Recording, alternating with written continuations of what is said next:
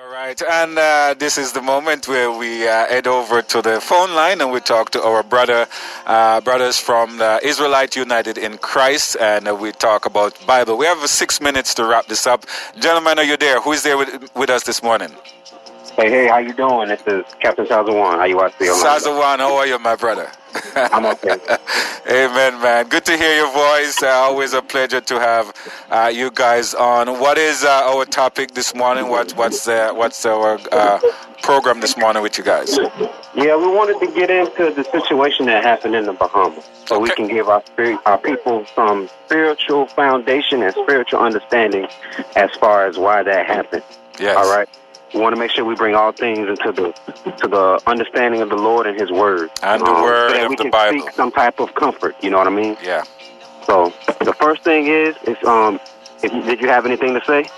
No, man. Go right ahead. We've been talking about the same thing. We've been talking about the Bahamas and the people and what goes on from morning. So let's go ahead and get started with what you have. Okay, I'll praise it. Yeah. So we'll get it started. Let's go to Hosea chapter 15 verse 4 real quick. 15 verse. Hosea chapter 15 verse 4. Hosea chapter 5 verse 15. 5 verse 15. Okay. So a lot of our brothers and sisters, we always ask questions as to why things happen upon the earth. One of the things in particular what we're talking about is the hurricane that hit the Bahamas, right? Yes. You had Acapulco, you had Freeport, and you had what was it? A little bit of Nassau, Bahamas. Okay. So just to give our people some spiritual understanding, this is the Lord. We have to understand that the Lord ordains everything that happens upon the planet. All right, read this first. Come on. The book of Hosea, chapter 5 and verse 15. I will go and return to my place, for they acknowledge their offense and seek my face. In their affliction, they will seek me early. And a lot of cases, and you saw a lot of footage from those from the hurricane. Have you seen a lot of the footage? Absolutely, Lord? absolutely, yes. And you saw one of the main things I saw was there was a woman and her child in the bathroom praying unto the Lord God of Israel, praying unto the Lord, acknowledging that. She was in her prayer. She was acknowledging the offenses that she made in her errors and her ways. Why? Because of the tempest of the hurricane. Right. A lot of people don't understand is that we always tend to turn to the Lord when things happen to us. And we don't understand why things happen to us, but that's the mentality that we have all the time when things happen to us. We always go back to who? We start praying and start turning back unto the Lord. Right. So let me show you this. Isaiah chapter 29, verse 16. Now you have to look. Of all places up on the earth, and I don't want to get too scientific as far as why hurricanes happens or whatnot, but we're just going to deal with the matter that it is. The hurricane hit where our people are at. You understand? Yes. So you have to understand the people that are there. Who is God trying to get their attention? It's the people, the so-called Bahamian people, which would be this tribe of Benjamin in particular. All right? So now let's read this real quick. Read that verse. Come on. The book of Isaiah, chapter 29 and verse 6.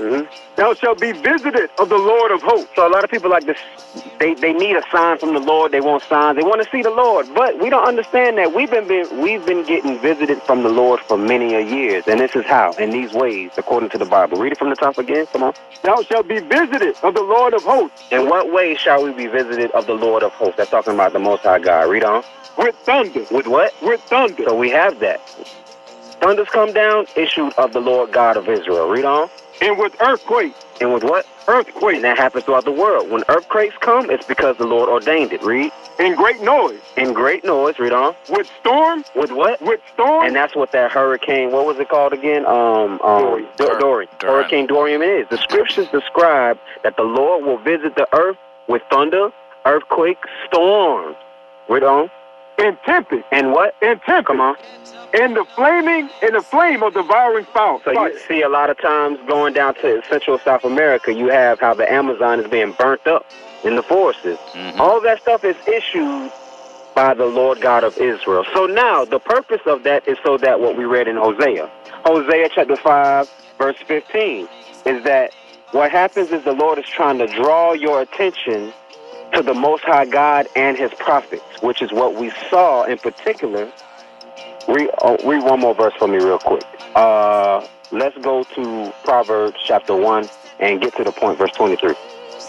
So what we saw, we were in Chicago, right? Yes. Chicago, Illinois. And we had over about 1,000 men. We were marching. This was your annual march, correct? Yes, this was. Yes, it was. It was our annual march. We have a conference every year to do some type of, we do some follow-up with the men, make sure that the Lord's work is being handled. Right. And we take criticism one from another that we can do better as men, all right? Not only doing the work for the Lord, but in our personal lives as well, because that's what we need. We need guides. We need, listen to what I'm saying, real examples on how to be men upon this earth, and that's what we show. Right. So I'm going to read this verse to glean off of we need to acknowledge that God is trying to show us a sign. We just have to seek his face in our affliction. Read this verse real quick. Come on. The book of Proverbs, chapter 1 and verse 23.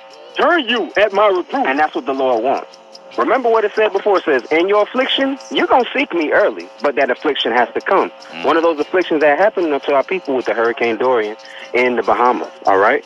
And now we have brothers and sisters of our body, of our congregation in those areas right now, and they're safe and sound. Now it's our duty to go out and help those that may need, that don't have. And that's what we're doing. That's what we're doing right now in those locations. Any aid towards our people, because those are our people that's mainly being affected, so we help them. Read on. Where you at? Come on.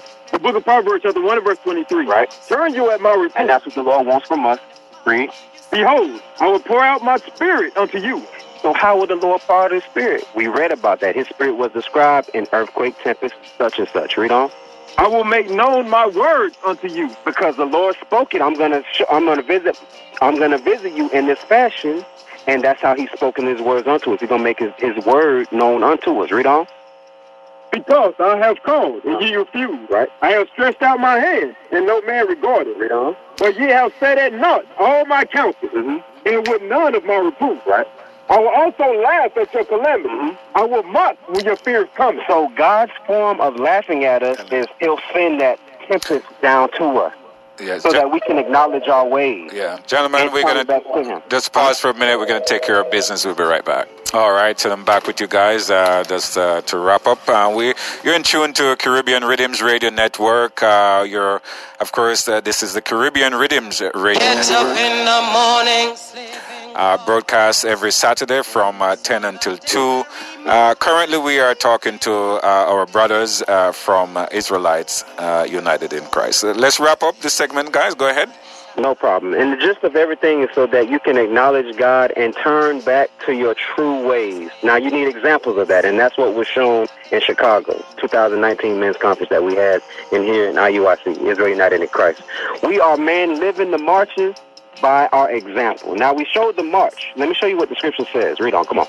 The book of Judah, chapter 8 and verse 24. Now, therefore, O brethren, let us show an example to our brethren. And that's what we do. We show an example. Because unlike the marches that were shown in the past, they serve the purpose for us to have certain liberties now. Right. But we're doing the marches now and actually living up to what the marches is supposed to represent. All about. Yeah, amen to that. Exactly. So we're actually living the lives of, you hear us chanting it, taking care of our wives, taking care of our families, off drugs, out of the clubs. Why? Because we are the prophets, the Israelites of the Most High God. And we're showing that example. Read on where you at. It's the last verse. Come on. Because their hearts depend upon us. Listen, our people need us. And when they see us marching on the streets, we give them a sense of hope out here. All right? That men that look just like them are actually doing the right thing, loving and caring for our communities. We give our people a sense of hope because we are the hope. All right? We're here for them. Read on.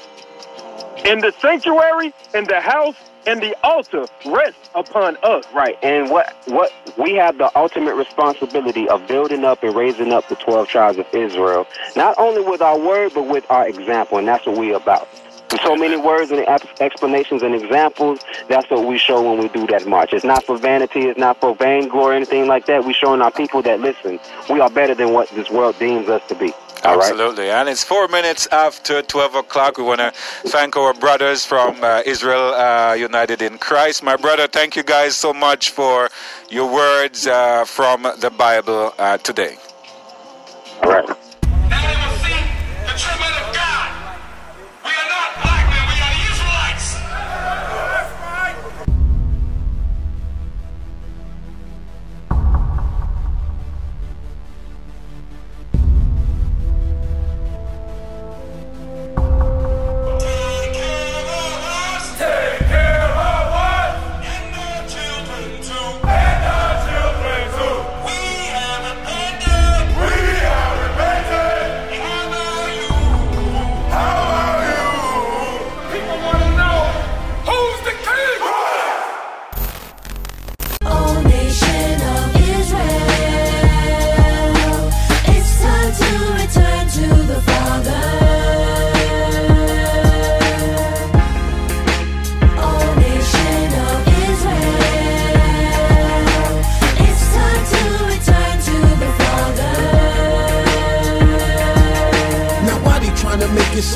just serve God. And why when I say that I'm a Jew, it sound odd? For years I've been walking around saying that I'm a black man. I ain't saying that no more, it sound wrong, man. This is Bishop Nathaniel of Israel United in Christ.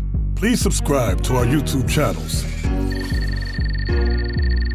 Stay up to date with our latest events, music, and classroom lessons.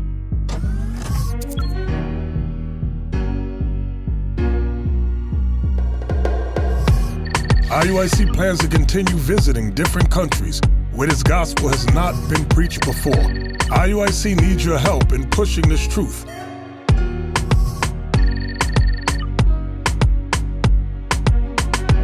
So join us. Subscribe to our Instagram, Facebook, Twitter, and podcasts, and stay up to date with us.